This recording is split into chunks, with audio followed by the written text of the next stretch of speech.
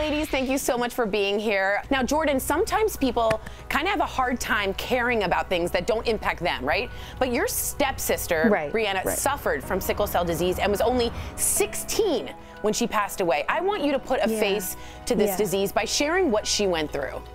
We weren't stepsisters for very long. I mean, it felt so, it went by so quickly. But she was so sweet, and she was a typical 16-year-old girl. She loved music and fashion, and she wanted to be a model, and she wanted to also be the face of sickle cell disease. She wanted to be an advocate for it.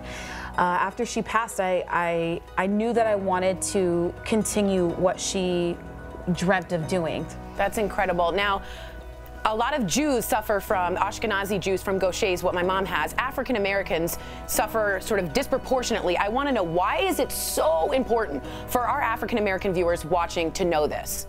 Yes. Well, I think it's important because 1 in 12 African Americans carry sickle cell trait.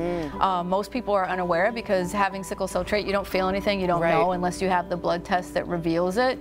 And by having sickle cell trait, you're at risk for having a baby with sickle cell disease. And I think, you know, most babies born in our country with sickle cell disease, their parents often aren't aware that they have sickle cell trait. So I think that's really the #1 reason why it's so important, particularly in the African American community, to know your sickle cell trait status. Talk to your doctor. All right, Jordin, I'm going off script here. I'm going to say 3 words, each word. You just tell me the first word and ideas that come to your mind, okay?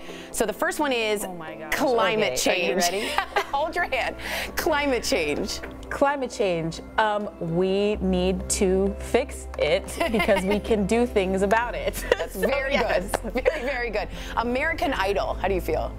I kind of missed last season. I feel really bad. I know who won, but I still missed it. You are starring, or going back to be on Waitress, which is one of my favorite Broadway plays and, of course, movies. If you were a pie, what pie would you be? Okay, if I was a pie, I would probably be my mom's. It's gonna sound so weird, but she makes this pumpkin cream cheese pie every fall. Oh, yum. It's so good. It's so good. So I would probably be that. I'd be my mom's pie, which makes total sense. That's adorable. You're your mom's pie. I really want to say thank you so much for taking the time to talk to us today.